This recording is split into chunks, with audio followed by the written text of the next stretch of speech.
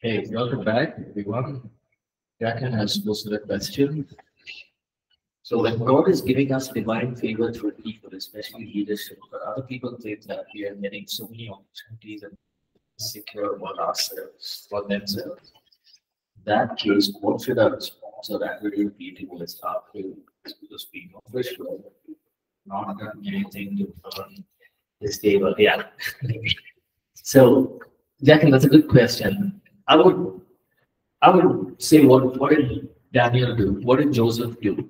Okay, if we look at scriptures. When God's favor is upon us, we will definitely see, you know, that our leaders will be more favorable towards us, not because of, you know, not because of what we're doing, but it's about how effective we are working. Now, always remember that we are not able to control other people's thoughts and emotions. So my responsibility would be to give my best to the organization that I am. It is their choice to believe whether there is favoritism or favoritism. That is their choice. We cannot control their thoughts as well. So, but what you can do is you can just stay normal. Okay, that uh, when the decree came that if you worship any other, if you don't bow down to God, to any other god, we'll put you in the lion's den. Now, can he really go to his colleagues and say, "Oh, these are the problems that I'm going through. Now, why did you come up with this thing?" He just acted normal. Right? He just said, "This is what I will do." And, there's no account of Daniel arguing and fighting, causing any problems with his colleagues. He was minding his own business. His colleagues had a problem with him. But I'm sure Daniel would have just been normal. Same thing with Joseph. Right? It was the favor of Potiphar initially, the favor of the leaders there. But it was not like Joseph was trying to prove people. He just knew. The Bible says that while he was in the prison, God favored him. And so we cannot control what people think. But one of the things we can do is now we know that God's favor is on us. We should not act over smart. Say, oh, this is how I am. I will say what I want to say. God's favor is on. So we just learn to walk in humility. But there will be times. You just don't have to, you don't have to explain anything to people. As I always say, choose the battles you fight. Don't come and say 100 things. And you choose the battle you want. So in this case, what I would do is I would continue giving my best for the organization, continue to work hard, continue to know that God is on my side, and the favor that I find from my leaders, because God is pouring on that favor. Right? And people may like me, people may dislike me. I cannot do anything about it. Right? But I'm going to be normal. I'm going to respect and love them and treat them well as my colleagues. That will not change. That, I hope that answers your question. Okay. Okay, we would have used the power of a gentle response. We have 2 more points and then we can get into the next chapter. Next one is keep gossip and strife out of your work environment. Proverbs 17 and verse 14. Let's read. The beginning of strife is like releasing water. Therefore, stop contention before a quarrel starts. Gossip and strife is very, very dangerous in an organization. It can literally bring down the morale. The whole organization can crumble into pieces, right? There's something called as office politics, and we've heard it a lot, right? How many of you worked in corporate? Have you worked in the corporate sector? You have? Okay. And I'm sure many of us online also have. And office politics is common. It's not like devil is targeting you. It is common. It's there everywhere, right? Office politics is going to be there. But one of the things that you and I can do is when there is things like gossip or strife that is happening, number one, stay away from it. Stay away from gossip. Like if five people are talking about something, talking about a leader, talking about uh, why somebody left an organization, stay away from it. You don't need to know it. You don't have to keep talking about it. It's not going to help you in any way. What will we know by gossiping? Nothing we'll know. End of the day, we've spoken so much and we are tired. No use, right? But keep gossip and strife out of your work environment. When, as much as possible, when you see a sign, okay, this is going to be a topic of gossip, stay away from it. When you see a sign that this is going to cause strife between me and my colleagues, stay away from it. Now, if you're leading an organization, you set the principles initially. If you are working in the organization, then this is something that you have to deal with. Is there going to be strife and gossip in a church? Now, you're leading a church, there'll be strife, there'll be gossip. Now, don't say who started the gossip. I want to know who's that person. I want to know. Just leave it. So just choose what you have to do. People will gossip. People will cause strife. Choose. But as leaders, there are some places where you will have to resolve matters, right? But otherwise, just stay away from it, right? Show troublemakers the door. That means tell them that's the door, you can please leave. Proverbs 22:10. Read that. Let's read that. Proverbs 22:10. Cast out the scoffer, and contention will leave. Yes, strife and reproach will cease. Okay, here there are two categories reminded of. You can have a person who's not performing, underperforming, right? And after many reviews, many meetings, giving them opportunities, giving them strategies, giving them tools to become better, you see there's no improvement. What do? Maybe 1, 2, 3 warnings, show them the door. Say, okay, I don't see improvement. Now the second is you may have a person who's high performing, right? 95% in everything, but causing trouble, causing strife, causing gossip, starting rumors, or person who's always talking rudely to his colleagues, not interested in listening to the managers and leaders. You can have that, but he's a performer. What will you do? Give him also 1, 2, 3 warnings, show him the door if there's no improvement. Remember, character also is important. Just because somebody is performing and if he has a very bad character and you don't see improvement in that character, not right. He or she must leave.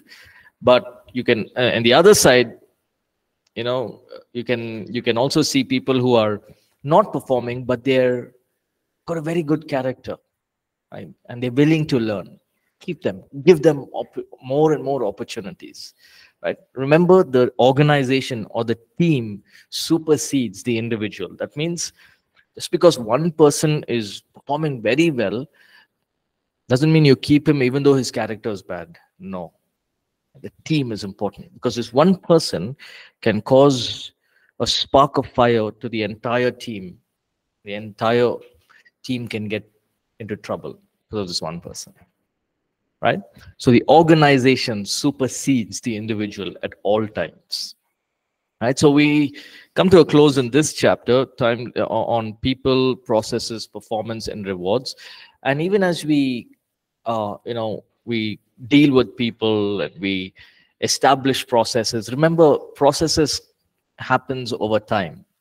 When you start an organization, you may have 5, 10 people working with you. You may not have a process in place, but over time, processes are established, and then performance and rewards are given to employees.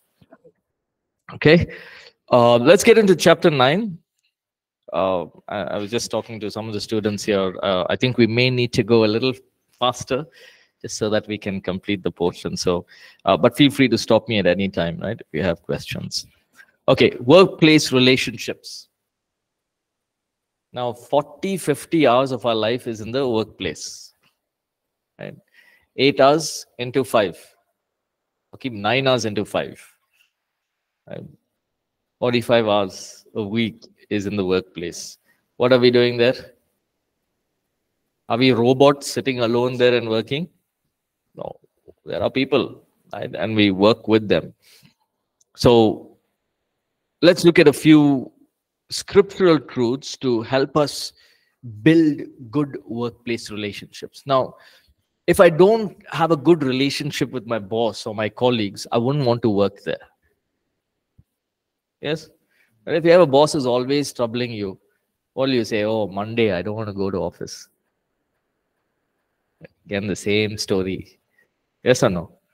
Right? But if you have a boss who's, just encouraging, not troubling you every time, okay, Monday, let's go. Right? And so how do we build good workplace relationships? Let's look at a few points. First one, maintain love. The basics of human relationships. Let's read 1 Corinthians 13, 4 through 7. Love is patient and kind. It is not jealous or conceited or proud. Love is not ill-mannered or selfish or ir- irritable. Love does not keep a record of wrongs. Love is not happy with evil, but is happy with the truth. Love never gives up, and its faith, hope, and patience never fails.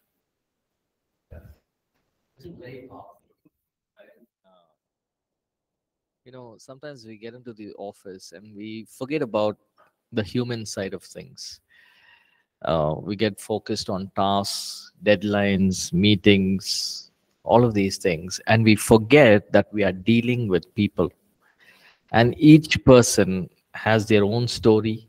Each person has their own challenges. Each person have their own, things that they're going through in life. Right? And very important is to walk in love. People may be highly skilled, highly knowledgeable, yet they may be feeling lonely. People may be in the top positions, yet they may be feeling suicidal. Yes? Right? Remember that when you're working in an organization, we are to be kind, we are not to be jealous, we not to be conceited or proud of the knowledge and skills that we have. Don't keep record of the things that people are doing against you. Forgive, forget, don't applaud or support anyone who's doing wrong. Never give up on your colleagues. Be supportive. Believe God for the best. Never stop loving them. Now, the question may come, how can I love them when they did so many, they cheated me or they did so many things wrong? The Bible says that God rewards, or God is the one who justifies us. Right? So it is our responsibility to walk in love and forgiveness. Right? So in an organization, remember, if you see a guy who is, in the top management, right? Or you get to a place of, of high ranking, in an organization, don't forget to walk in love. Even when you look at, I remember, when I was working in one of these corporate sectors, we had this head of global development, right? So he was head of the global entire world, a certain department. So he's a high ranking guy. And I remember him very well. Okay, very, very genuine person. And we were all entry level, right? Just maybe entry or level 2. But this guy was a very genuine person, right? He would come to office and he would always talk to the lift guys, right? Those who operate the lift. He would always talk to them, right? And he would come to these cafeterias. He will stand in the line right? And we will all be with these, food trays, and hey, he's come here. Why is he come here? But now I understand why he did all of this. He was not a believer, right? He loved his job and he loved the people that he worked with. He was just a normal person, but he was head of global development, right? He's a big guy, big shot, but he just walked in such humility. And he even now people talk about him. When we talk about the organization, we talk about him. Remember, he did this, right? Remember, he would eat in our cafeterias. He would catch the regular cabs. He had the opportunity of, just having a single cab for him dropped home. He would say, no, I'll go in a regular cab with the regular folks, right? And it's a powerful example. When we walk in love, we let our guards down, right? We say, okay, I may know, things which are very high or very big, but all that goes out the door because I'm walking in love. Very simple, right? And you and I must develop this ability. Second point, when you have the opportunity to bless someone, do it. Okay, with random acts of kindness, it may be something very simple. Learn to help people, right? When you have the opportunity to bless them, bless them. Next one, be sensitive to people's feelings. Emotional intelligence matters. There's something called as EQ, which is emotional intelligence. That is to recognize and manage your own emotions and react and respond correctly to the emotions of others, right? Emotional intelligence. Imagine you're a manager, somebody comes and tells you, um, you know, I lost my loved one last week. And you're a manager, right? And the manager says, oh, I'm very sorry to hear. When can you finish the report? What will you say? What will you say? You'll say this person has zero EQ. Sorry? No, you wouldn't do that. Okay, you'll say this person has zero EQ. Why? Now the person, this employee is going through a hurt, an emotional hurt. It doesn't matter to the manager. But as a manager, he must be able to empathize with the person, right? Not ask, when will you finish the report? So are you working today? When will you finish the report? No, right? Your EQ affects your interactions with your people, with your colleagues, right? Your performance, your leadership skills, your EQ is to be sensitive to people's feelings. There will come a time when people in your organization will come and tell you, you're managing a team. They'll come and say, hey, I don't feel like working today. I got up from the wrong side of the bed. Very upset today. Angry at everything. It's too hot. Breakfast is cold. Lunch is not good. Tea is cold. Everything is going wrong in the morning. You come to office also angry. Right? As a manager, this person may come and say, hey, I don't want to work. I'm getting so upset here. So as a manager, what do you say? You better work. You want salary, you work. We shouldn't be that way, right? We need to empathize with it. Okay, I know you may be going through a rough day. I've gone through those rough days also. Just start working. You'll get used to it. In 2 hours, you'll feel better. We'll go have a coffee after some time. That is better than saying you want salary work, right? So EQ, emotional intelligence, is very, very important, right? Be sensitive to the people around you.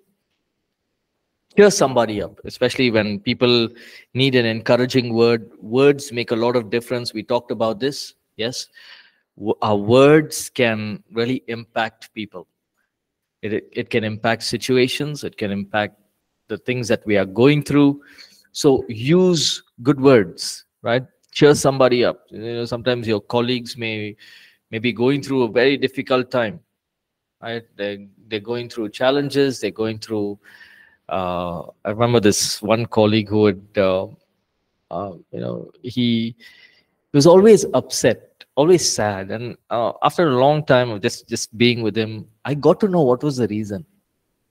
The doctor said that he will not have a son and not have a child, right? And so he was devastated with that news. And so he was always very sad and either he's very sad, he'll be quiet, or he'll be very angry. But no one bothered to find out what was his problem. Our managers didn't bother to find out. But over spending time with him, and he opened up with me. And I remember I was too young to understand a few things, but I didn't have a good solution for him. But what I did say is, hey, don't worry. I know that this is a difficult time, but it was somebody that he could relate to, and so whenever I saw him, I knew why he was sad. But people didn't understand. People would call him grumpy, angry. I knew it was something personal in his life that was affecting his work also. And it's a big deal, right? Married, unable to have a child. And, so good words are sweetness to the lips. We talked about that, right? Please don't forget to say please, thank you, and sorry. These are the golden words, right? That we always say. Please, thank you, and sorry. Now, we teach our children this, right? Every time I give something to my kids, I say, what must you say? Thank you.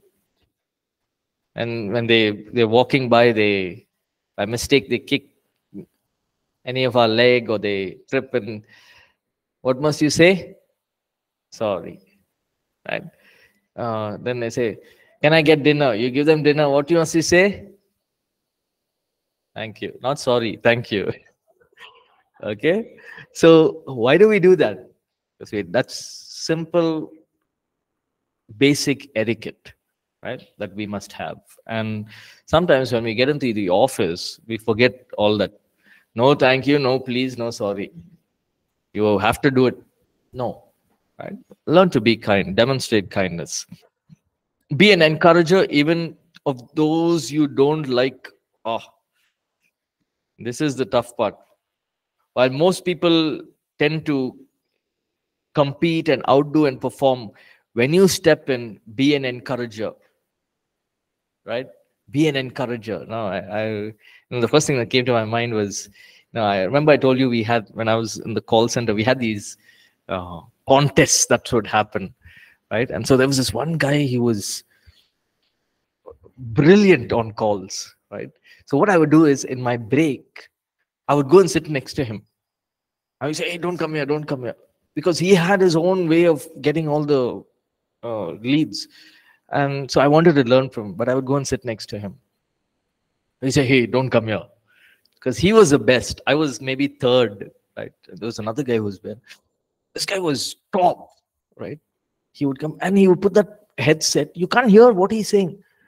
And he'll do something on the computer. It's a lead. And we'll be struggling for one lead. 10 minutes we're talking. No, sir, no worries. You'll get it. Don't worry. This guy, he gets it so easily. So I used to go sit next to him. Initially, he would say, go ahead, don't sit here. So I went away. But then after a few days, whenever I would go to him, he would say, okay, go and sit. So he'd make me sit. And especially the lunch break, he'll tell me, I'm going for lunch at 1 o'clock. So he'll come back by 2, right? So then I'll make sure that I either finish my lunch before or after, so that I can go and sit with him. So I would go, right? And then I would sit with him and I would watch him. He's taking the calls and he would work and watch and learn. And he began to show me some ideas, right? So you do like this. When they say, I don't want to give credit card information, you say this, they'll give it to you. And I tried it. Next thing I know, I'm getting the leads. I started becoming the second best. Now this guy is still making 70, 80 leads in a day. We are at 45, 50. Second best is 45, 50. The best is 70, 80. So I'll go and sit next to him again. Tell me, you're doing something else. What is it you're doing? Right? And so I began to learn, and he began to share everything with me. Right? And there came a point we were doing 75, 80 leads in a day. There were months where, me and another friend, we beat him. And there were months that I was able to beat him, and it was a good competition, healthy competition. But you know what he would always tell me? He would always say, I knew that you'll do well. Very sweet guy. He's not a Christian. Right? He's not a Christian. He would come, he would start, doing all that in front of he had some 4 or 5 gods on his table, but a very sweet guy. Right? And he would very genuinely encourage me. And I remember as he was exiting out, he said, I think I should give this best reward to Paul from the other team. And I was so humbled because he was brilliant in his work, right? And when we be an encourager, we begin to take people from one place to a higher place. And I can share so many stories at APC that people have encouraged, and it's enabled us to be better in what we do, right? So now you and I, most of you students, you can start off here. Don't wait to get into an organization, then start. Be an encourager here. If somebody leads worship, Pastor Francis is leading worship, encourage him, right? The people who are probably praying well, say, hey, I feel that you have this wonderful gift of praying. Continue to build on that. Or I see that you have good communication skills. Continue to build on that. Right? You're encouraging them. Right? Remember, even enemies can be turned around. Proverbs 16:7. When a man's ways please the Lord, he makes even his enemies to be at peace with him. Stay positive, stay calm, stay, especially in difficult situations, when your opponents, when people are against you, stay positive, stay calm. Those enemies also will turn, right? Be careful who influences you. Proverbs 27:17. Please read that.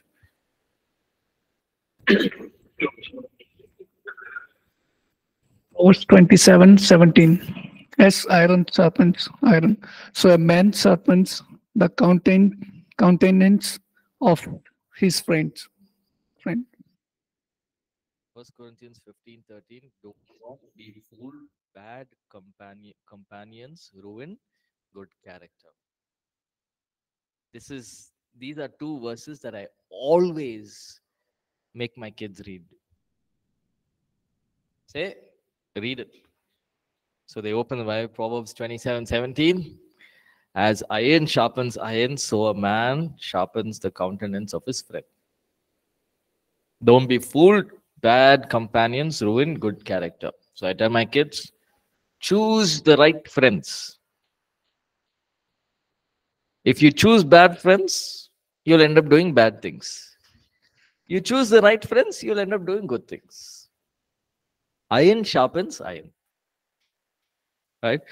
In the workplace, this is applicable not only for children, but even for adults. In the workplace, keep a healthy professional distance from those who have negative influences. Have you seen people? Everything is going well, but they'll find something negative. They're experts in that. Right? To find something negative. Hey, the food is, what a spread. You have biryani, you have kebab, you have everything here. But one person will say, but the sweet was little watery. Everything else is good. Yeah, people will find the negative in the best of things. Number 1 rule, stay away from them. Right? They say, okay, I know this person says something, so better move away. And so there are many times that I've walked out of conversations from people who are negative. Many times. Just walked out. I said, where's Paul? He's not there. Why? Because I don't want to waste my time. Take time to be with people who can challenge you professionally, who can have meaningful interactions with you. Because iron sharpens iron. If you have somebody who's only talking negative, you will feel negative, you will keep doing what is negative. Everything will be affected. But if you take time being with people who can challenge you and build you up, iron sharpens iron. You get better what you're doing. Next one. Know your boundaries and corporate socializing. Proverbs 5:18-22. Let's read that. Proverbs 5, verse 18 to 22.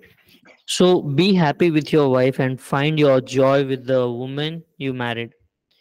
Pretty and graceful as a deer.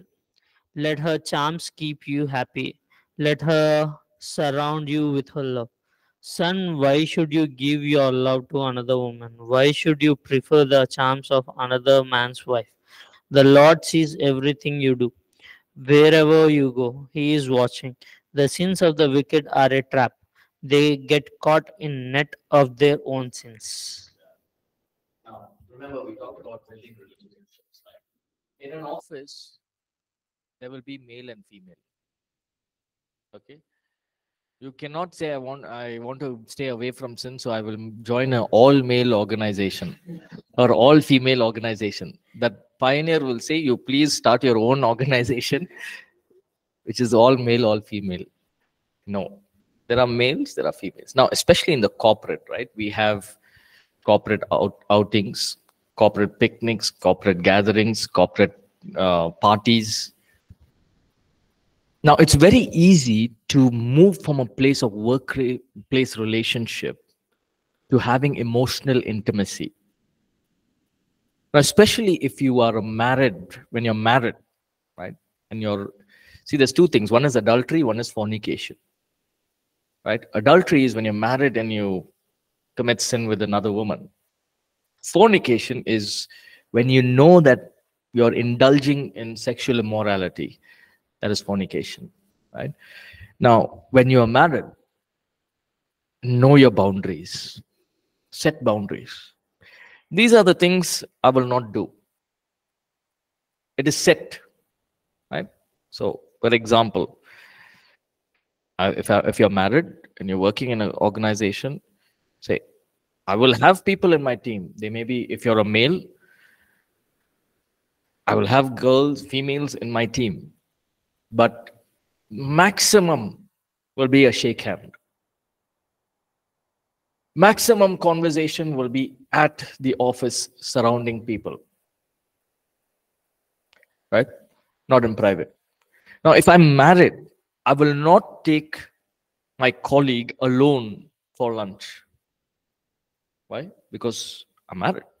I must remember that I have a wife, I have children in my home, and I must maintain my integrity. Right? It says here, know your boundaries, stand by your priorities, and hold on to your godly standards. Some of us may feel, okay, it's 2024. People will understand. People will understand. God also will understand. Okay. But the enemy will make us over-understand. Meaning, he'll keep saying, that's okay, go, that's okay. You never know what you get into. Right? So, for example, I may be driving and I may see somebody, right, who I know. And I know, okay, they're going to office or they're going to a certain place. I will not bother. Why? It's not my responsibility. Oh, well, what about God's love? God loves me still. That doesn't change.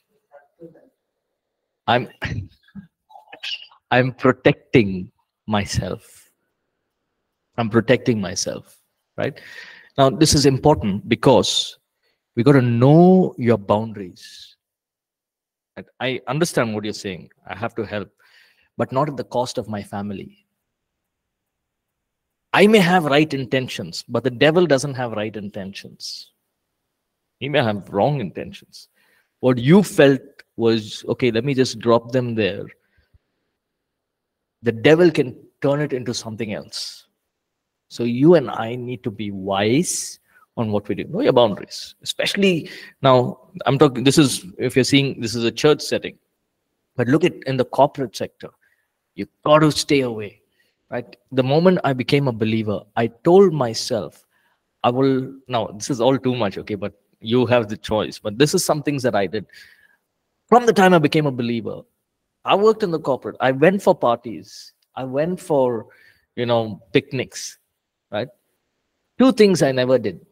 Number one, I told God, I will never indulge in drinking or any of the things that they are doing. I will never indulge in it because you brought me out of it. I am your child.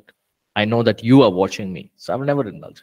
Let them drink, let them fall on the road. That's their wish. I will not do it. Right? So I went for parties. As a leader, I had to go. So I went. I would see them drinking. I would see them smoking and all of it. But it never affected me at all because I knew God is watching me. Did they come and give me, hey, Paul, take here. Take. Nobody's there. It's okay. Not nobody's there, but take. Why are you worried? You're not even married. What do you do with your salary? What do you do? It's okay. Nothing wrong. It's just one bottle. You can have it. It's okay. You're not married. We are married with children and married. I said, no, it's okay. God is watching. I have to honor God. That's one. Two is I will never indulge with a woman other than my wife when I get married. When I get married, and only then I will indulge. It was decided in my heart. Right? It was something that was set. So were there women around in offices? Yes. Were there opportunities? Yes. But I decided in my heart, I will not. Right? And so these are things that you must do. Many times, in the workplace, this is before marriage, there are people who have come and said, can you drop me till there? I said, no. No, I can't. You catch an auto, you catch a bus, you have to do what you have to do, you do. There's a reason for it. It may be old school, but there's a reason. Right? I had decided that. Right? But nowadays generation is very different. Not like I'm very old, but it's very casual.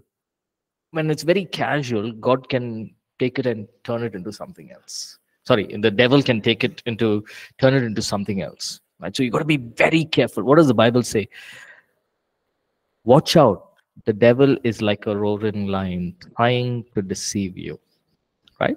So know your boundaries. Right? Recently, I was talking to one girl, and she was part of our church, and we were talking, and she said she's married. I know that she's married and all that. She said, we're all going to meet for a coffee.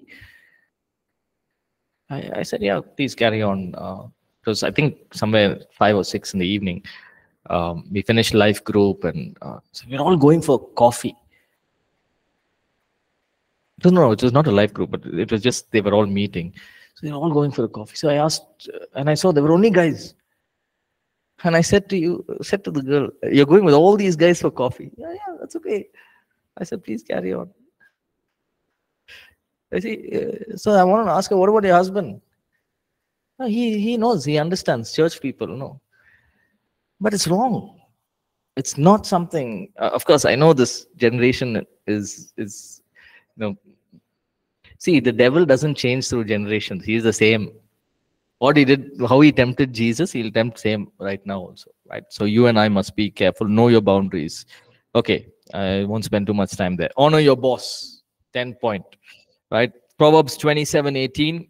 If you care for your orchid, you'll enjoy its fruit. If you honor your boss, you'll be honored. Honor your boss.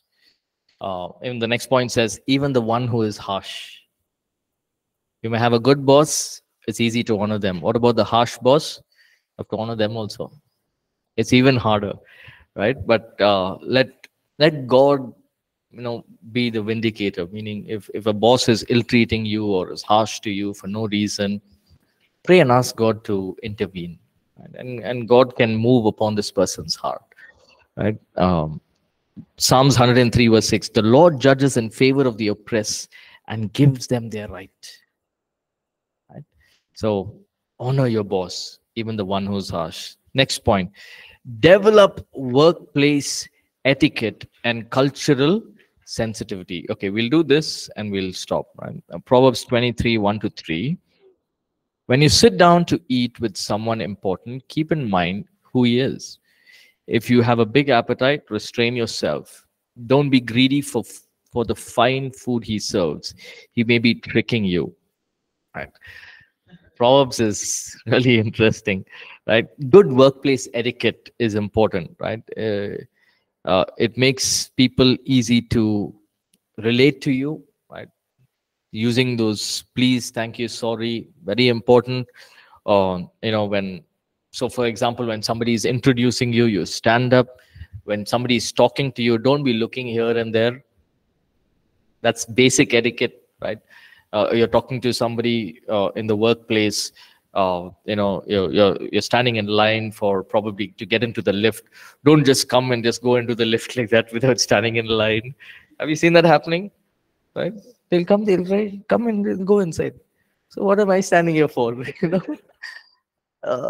So that's basic etiquette, right? Then simple things, right? You cough, you say, you just cover your mouth, and these are basic workplace etiquettes and cultural sensitivity, right? So you may have people who, in terms of culture, they may want to, different cultures, right? I know of people who wanted to remove their shoes and work. It was to honor them. I don't say, why are you removing your shoes? It's not like you'll become best performer, right? So learn to apologize when you make a mistake. What may be accepted in one culture may not go down in another culture. Avoid being religiously offensive to people. Right? In an organization, you may have people from different, religions. Never offend their religion or their culture. Right? It's their beliefs, their systems. You and I are called to minister, share the gospel, but not to offend them. Right? So when you're meeting with senior leaders, walk with wisdom. Do your best to take your rightful place. Don't try to put yourself in the spotlight or to promote yourself. Let others promote you. Let others put you up, right? Lest you be made put to shame then otherwise. Right? Okay, we'll stop. I think this quite a lot here with the chapter. So what we do is we'll pick up from here next class, and then we'll get into chapter 10. Right? Okay, any questions? Like sometimes like we are talking about not to involve in gossips, or don't sit where or like don't hang out more with people of negativity, who have negative and sometimes walking away also makes a strife. Walking away like from that group, or when we are part of discussion, and when it's going in another way, walking away makes a strife. It makes us in the spotlight. So how to deal and how to come out from the gossips and all, how to walk out in a wisely way. So Prince, you have to see what scenario it is. Okay. Now let's take two scenarios. First scenario, Bible college, right? Now you're in Bible college, all of you all are, there together, and you feel that example, okay, this is just an example, or just say college, right? There's one person who's always, negative, always talking negative. You can just tell the person, hey, why are you always negative? Don't do that. Because you're in a certain level of understanding between each other. And if there's no change, you can just tell them, hey, excuse me, I need to go. And you just walk out. It's all right. Because one is what your attitude and your what you are doing matters more than what he or she thinks. Right? So you can excuse yourself and just go. And normally when you excuse yourself, nothing's going to happen. Right? Now, if you're in a place of leadership and you see it happening, right? Where you see that, okay, this is a problem that's happening where, people are, there's this whole thing. What you can do is you tell them, okay, see, avoid this, avoid being negative always, because what you're doing is affecting the others, right? But I would say in the corporate, what I have done is I've excused myself, right? So we were all having tea. Suddenly the topic comes up on, hey, you remember what she said in the meeting? And then when they keep talking, I said, hey, I finished my tea, I'll carry on. That's it. Very simple, right? Or, hey, I think I got to make a call. Just move off, right? That way you're protecting yourself, right, from negative influence. They may have many things. They may feel bad and all of it. You can't control that. Your priority is to control your thoughts and the people that you are with. So, yeah. I know these things are hard. But as leaders, I learned some things the very, very hard way, and I decided that you cannot please everyone. You cannot please everyone all the time. You cannot please people, whether in ministry, whether in you can do your best, but not everyone will be pleased with that, right? So our responsibility is to do our best and give it up to God and let God do His work, right? Okay, so we'll stop here. We'll continue from next class. Thank you, everyone. Have a good week ahead. God bless. See you next Monday.